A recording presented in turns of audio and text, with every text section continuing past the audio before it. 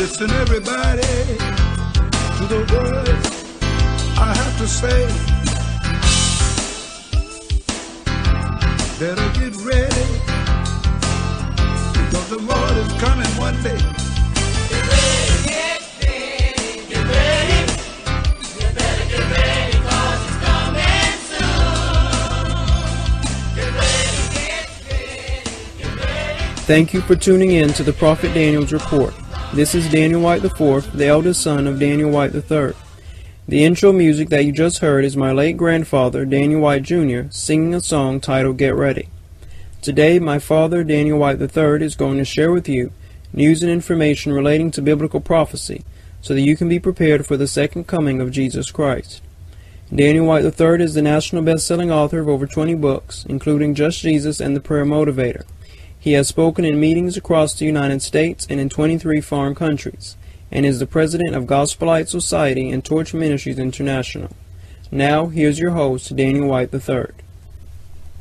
Praise the Lord, and welcome to the Prophet Daniel's Report. This is Daniel White III, here to remind you that the Lord Jesus Christ is coming back soon, and that you need to be prepared. This broadcast is not about predictions.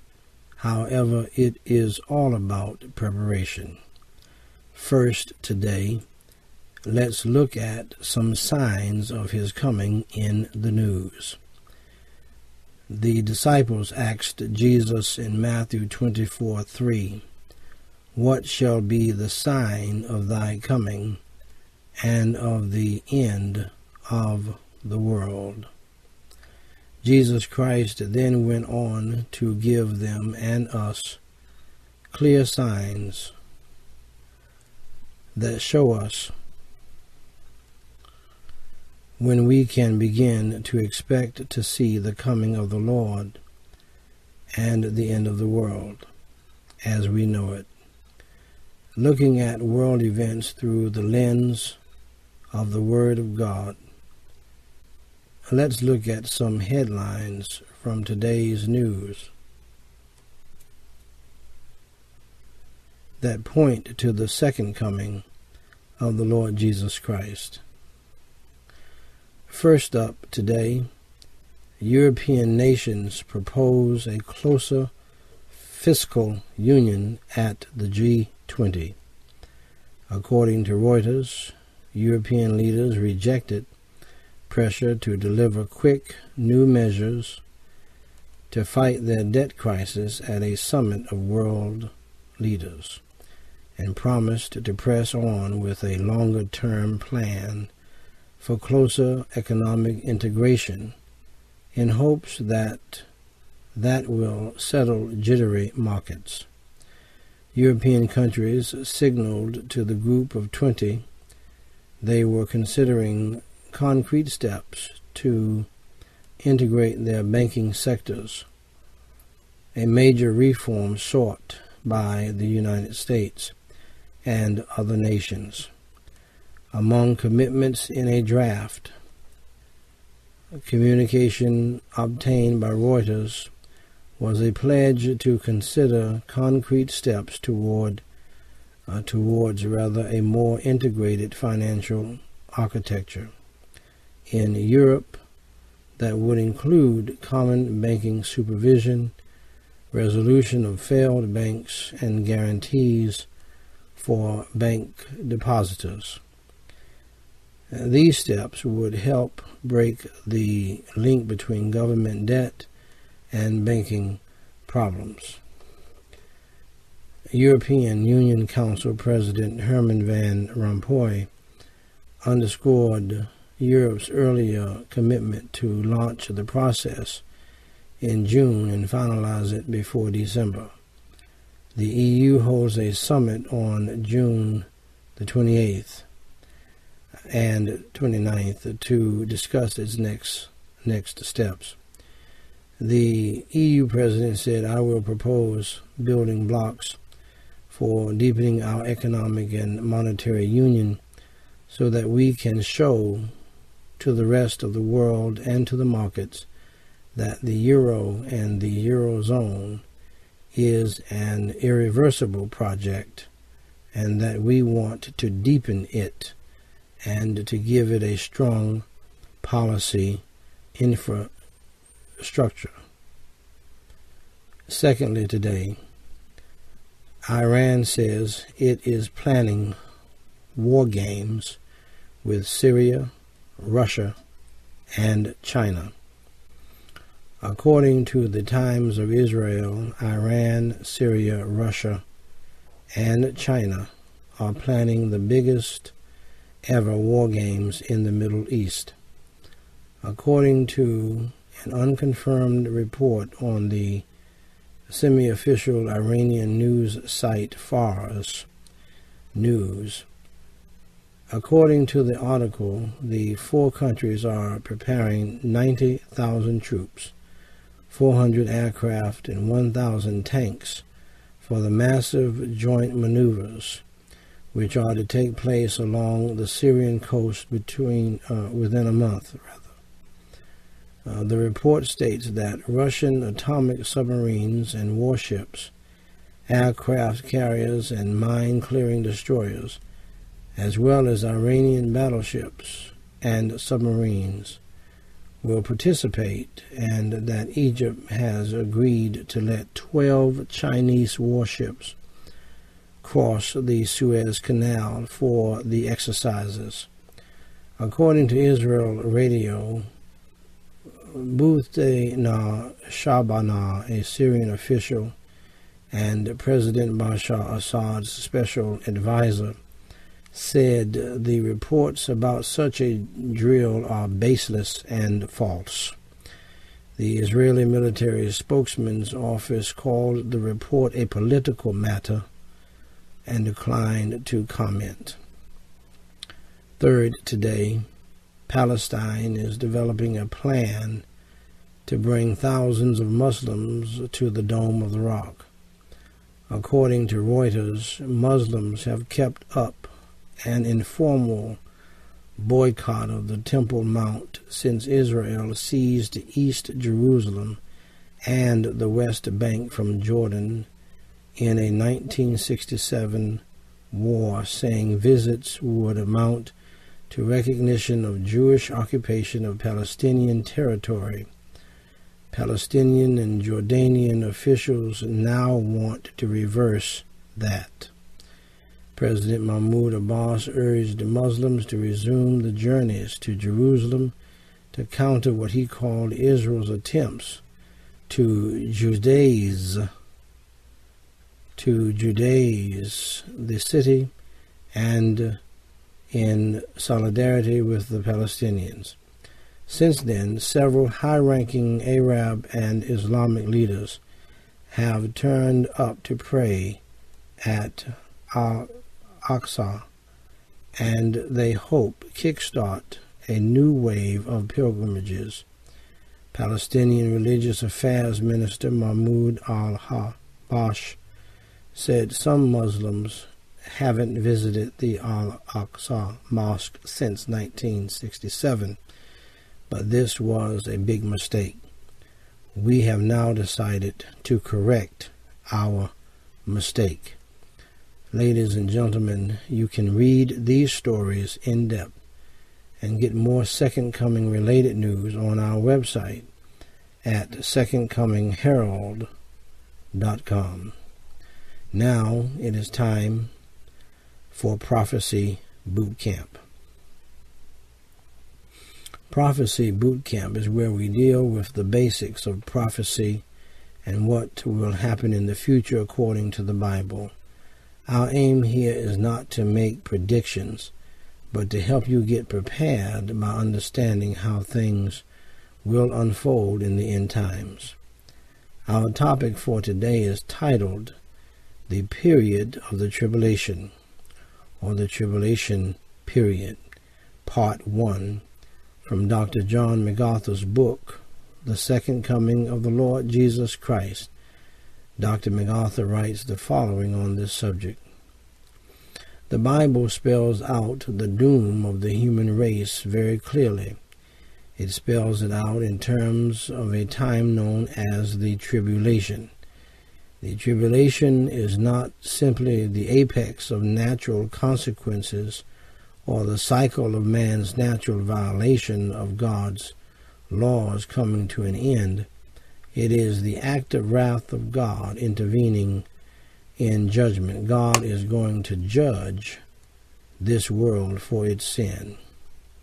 When we looked at the prophecy of Daniel's 70 weeks, we saw that Israel would have 490 years, 70 weeks of 70 years, each from the time of Artaxerxes' decree to rebuild the kingdom, March the 14th, 445 BC, to the beginning of the kingdom. We also saw, according to verse 25 of Daniel chapter 9, that the 69th week ended when Jesus rode into Jerusalem and announced himself as king. This occurred on April the 9th, 32 AD. Because of Israel's rejection, however, the 70th week, or final period of 7 years, has yet to be fulfilled. I believe this final week is the 7-year period known as the Tribulation, and is considered in verse 27 of Daniel 9. The division of the 7-year period. Daniel 9:27a reads, "And he, Antichrist, shall confirm the covenant with many for 1 week, and in the midst of the week he shall cause the sacrifice and the oblation to cease, and for the overspreading of abominations he shall make it desolate." Here we see that the 7-year tribulation is divided in the middle, creating 2 equal halves of 3 1/2 years each, according to Revelation 7:14. The last half is called the Great Tribulation. The first 3 1/2 years of Daniel's 70th week is a time of relative peace, but in the middle of the week, the Antichrist desecrates the temple in Jerusalem and begins his tremendous persecution of Israel. This starts the Great Tribulation. The description of the 7-year period. Notice in Daniel 7:25, we are given a description of the last half of the tribulation. Speaking of the Antichrist, it says, "And he shall speak great words against the Most High, and shall wear out the saints of the Most High, and think to change times and laws, and they shall be given into his hand until a time and times and the dividing of time." Again, we see a period of 3 1/2 years. A time is 1, times is 2, and the dividing of time is 1/2. So Antichrist is going to have dominance for a period of 3 1/2 years. Ladies and gentlemen, in closing, let's consider what God wants you and I to do in light of his second coming. God wants us to have the right spiritual attitude towards the world as it crumbles around us in these last days. In light of that, please listen to what Dr. David Jeremiah writes in his book titled, "I Never Thought I'd See the Day," about the mentality that Christians should have. Romans 12:1 and 2 says, "I beseech you therefore, brethren, by the mercies of God, that ye present your bodies a living sacrifice, holy, acceptable unto God, which is your reasonable service. And be not conformed to this world, but be ye transformed by the renewing of your mind, that ye may prove what is that good and acceptable and perfect will of God." Let's begin by defining the most arresting word in the passage, sacrifice. Romans 12:1 tells us to present our bodies a living sacrifice. The idea of sacrifice is not readily embraced in our modern society. We have been trained by our culture not to believe in sacrifice, to believe instead that we can have it all, and this carries over to our spiritual lives. As Christians, we have a healthy regard for the sacrifice Jesus Christ made for us 2,000 years ago by willingly laying down his life, but we think of sacrifice as one and done. Since he won that victory by sacrificing himself, is not something we are called to do.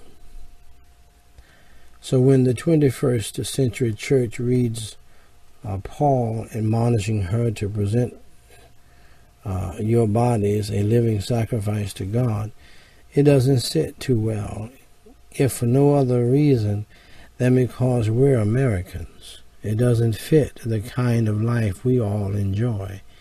We have everything we need either at our fingertips or at the nearby shopping mall, where we can get it instantly just by sliding a plastic card.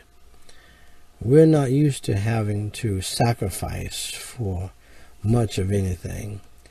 If sacrifice is such a foreign word in this land of instant abundance, maybe we'd better talk a little about just what that word really means. Sacrifice always means one of two things. Somebody has to pay, and number two, somebody has to die. Dear friend, if you are the one being called to sacrifice yourself, depending on the sacrifice called for, either you have to pay or you have to die. Holy Father God, grant us, Lord, your grace, your anointing, and the power of your Holy Spirit to make ourselves to be living sacrifices from the inside out. Lord, we know today that the truth will set us free, and help us, Lord, to be honest with ourselves. Help us to truly confess our sins and repent of our sins and turn from our wicked ways and become a pure living sacrifice for your glory in these last and evil days in which we live. In Jesus Christ's name we pray, and for his sake. Amen. Now, dear friend, before I go, if you are listening to this broadcast and you do not know the Lord Jesus Christ as your Savior, God wants you to trust Jesus Christ as your Savior before he returns. The Bible says in Romans 10:9 and 13, that if thou shalt confess, with thy mouth the Lord Jesus, and shalt believe in thine heart that God hath raised him from the dead, you shalt be saved, my friend. Saved from what? Saved from hell. For whosoever shall call upon the name of the Lord shall be saved. Now, friend of mine, if you are willing to trust Jesus Christ as your Savior today, please pray with me the following prayer. Holy Father God, I realize that I am a sinner. For Jesus Christ's sake, please forgive me of all of my sins. I now believe with all of my heart, the best way that I know how, in faith believing that Jesus Christ died for me, was buried, and rose again for me. Lord Jesus, please come into my heart and save my soul and change my life today and forever. Amen. Dear friend, remember the words of the Lord Jesus Christ in Matthew 24:42. Watch therefore, for ye know not what hour your Lord doeth come. And Matthew 24:44, therefore be ye also ready, for in such an hour as ye think not, the Son of Man cometh. Keep looking up, for your redemption draweth nigh. Let us join in the prayer of John the Revelator. Even so come, Lord Jesus. God bless you.